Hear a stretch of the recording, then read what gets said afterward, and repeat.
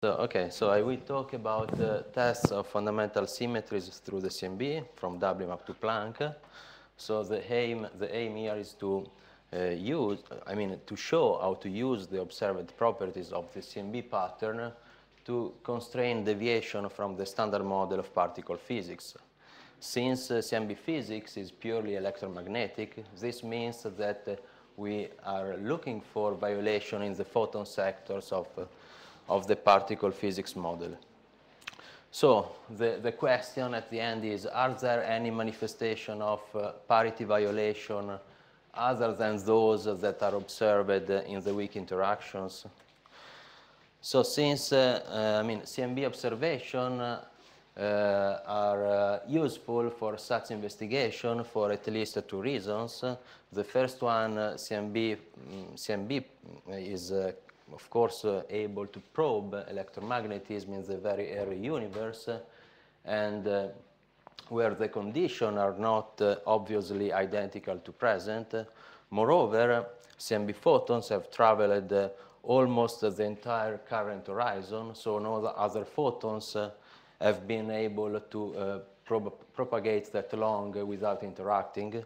So this may provide a unique probe to test, for example, in vacuum birefringence, that is, or other effects that may add up with time. So since we are used to, I don't find the pointer. Here. We are used to expand CMB anisotropies in spherical harmonics, so we have to understand how the coefficients of the spherical harmonic expansion behaves under parity transformation, and after some algebra for the temperature anisotropies, we can find easily this relation is satisfied. So more specifically, even multiples are invariant under parity violation, and odd multiples acquire a -1. So, but CMB physics, as already said, and as we know very well, does not distinguish in principle between even and odd multiples. So therefore, is it possible to divide each temperature map into subsets corresponding to even and odd multiples, and see if there is a kind of consistency with parity symmetry, for example, evaluating the power contained in these two subsets. Okay. Something similar can be done for the coefficients of the polarization of the spherical harmonics expansion. This is what we find. Okay. So first of all, since we can say immediately that the angular power spectra for temperature, for the cross correlation between temperature and the B mode has to be 0 if P is conserved, and the same for the EB cross correlation. But this is not the unique way we can test parity symmetry. We can do it also considering the other spectra, as already said, dividing in between even and odd multiples. So in order to do that, we have to define different estimators that are given here. So we have the ratio estimator, for example, the ratio between the power contained in the even and in the odd multiples, or the difference among these two. So this is what Kim and Azelski have found in 2010. So the ratio, so this estimator, okay, is given here. And in the WMAP data, they found that there is a kind of odd preference, okay? This means that there is much power contained in the odd multiples with respect to the even multiples at large angular scale, so at low L. Okay, so this is something interesting, and we have repeated this, repeated and extended to polarization this analysis, computing all these estimators, considering an optimal angular power spectrum, and we have make use of a Monte Carlo simulation So the analysis has been supported by realistic Monte Carlo simulation. And this is what we have found. So the first row is for the ratio estimator, the second for the difference estimator. The first column is considering the range from 2 to 22, and the second column from 2 to 33. This is for the TT spectrum and considering WMAP 7 data. So the histograms represent what we expect to see considering a standard lambda CDM model, okay, with WMAP noise, okay. And the vertical lines represent the observation of WMAP 7 data, okay. So considering this kind of histograms, we can measure the compatibility between the model and the observation, okay, and this measure is given in the following plot, where here we have the percentage of, let's say, anomaly, of getting the value we observe with respect to the lambda CDM model versus the multiple moment. So the solid line is for the ratio estimator, and the dashed line is for the difference estimator. So you can see that there is a kind of characteristic scale lying in the L range between 15 and 24, it's written here, that might be considered anomalous. Okay, in particular for L equal 22, we have a level of 99.5% of confidence level. So I have not shown here all the other spectra because they turn out to be well consistent with the model. So as a first consideration of this part, we can say that there is a kind of anomaly detected at a large angular scale in the TT spectrum, okay, of WMAP 7 data at this confidence level. So it's a kind of matter of taste if such a percentage has to be considered anomalous or not, okay. Moreover, it is still unknown if such a result comes from fundamental physics or if it is due to some not perfectly removed foreground contamination or other systematic effects. Polarization data, the polarization analysis of the WMAP 7 data does not show any deviation from this kind of analysis for parity symmetry, but this might be due to the large noise level of that set of data. So that's why the Planck data are awaited with great interest in this respect, because first of all, okay, thanks. First of all, Planck is observing the sky with a totally different scanning strategy with respect to WMAP, and so this represents a benefit from the point of view of the systematic effects analysis. And of course, Planck is capable to confirm or discard this TT anomaly and extend to polarization. These are the expected forecast for Planck, considering just one channel, 143.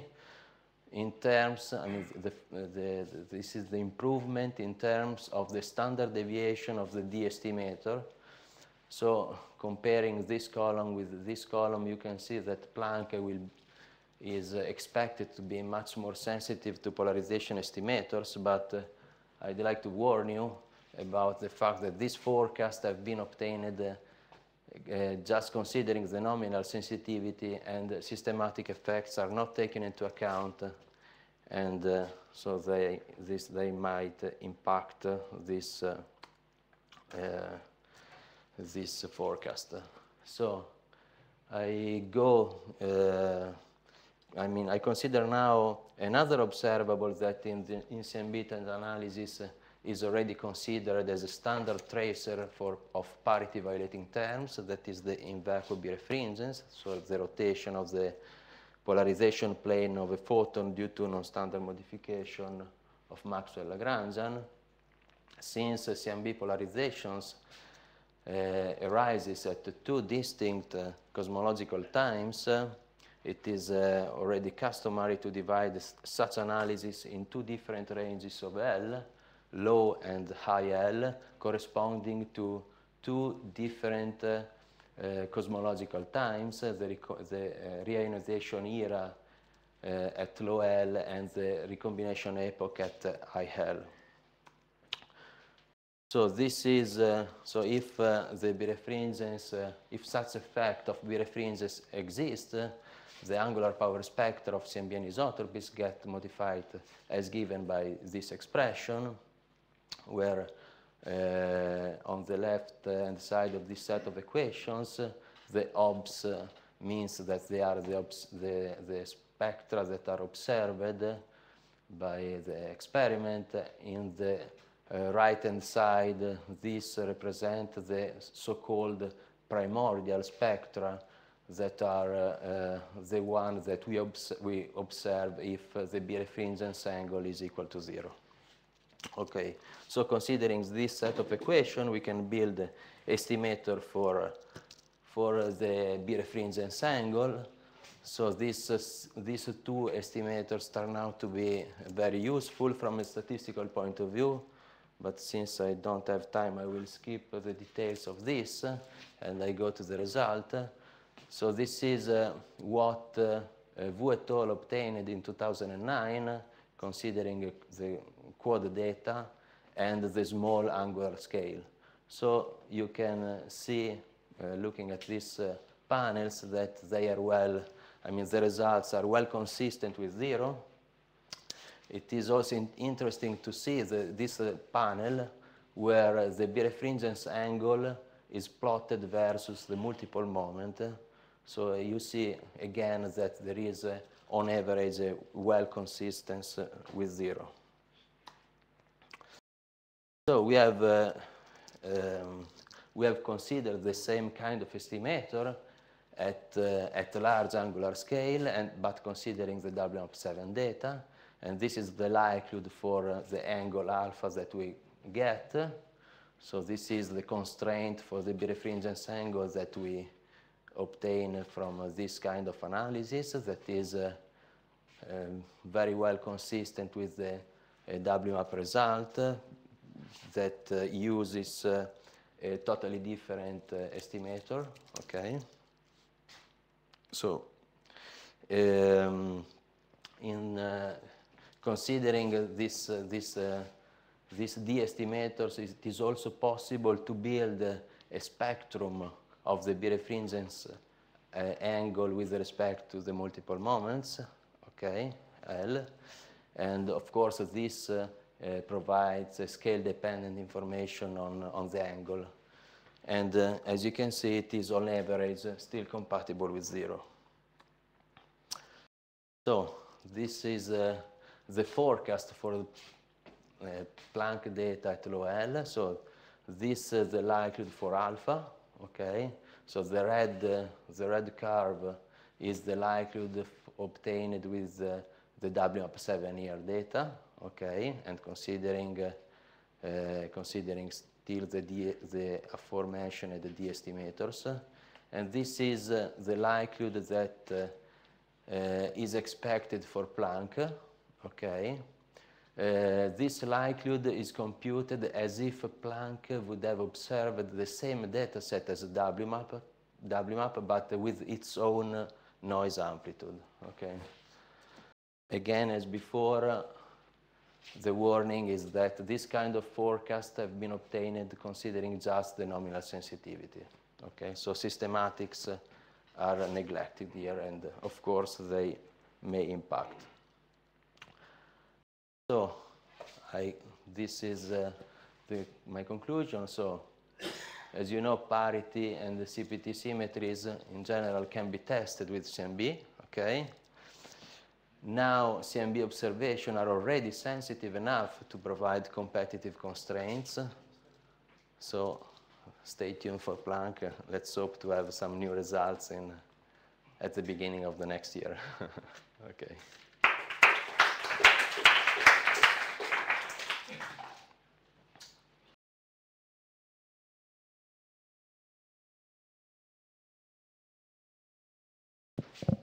it is working.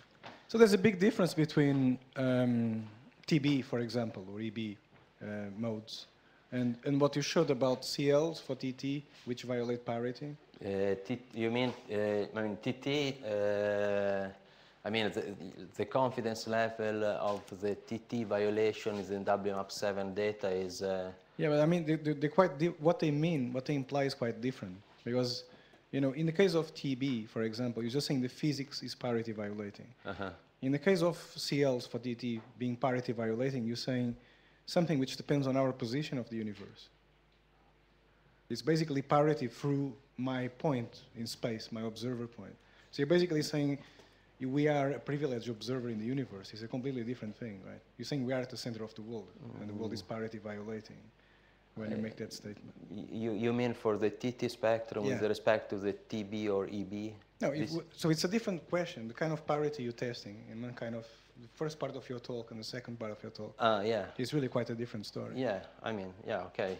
I mean, there are two different tracers of potentially parity violating terms, right? Two different way of detecting the impact of terms in the photon Lagrangians, let's say. But it is not Lagrangian. The point I'm making is if you actually find that kind of violation of parity in TT, what you're saying is we live in an inhomogeneous universe. We are at the center of that inhomogeneous universe, and that universe violates parity. And you're not saying anything about the laws of physics, in fact. Okay, I mean, you can think about other models that explain. You are saying that we can think about other models that can explain this kind of anomaly without involving the parity. Well, can you actually find a model in which the universe is homogeneous, isotropic, but which has a Lagrangian which causes an effect like that? I'd be very interested to see that. I mean, I don't know. I wouldn't exclude that a priori. I mean, I don't know. Other comments, questions? If not, we should go on and thank you, Alessandro, again. Okay, thank you.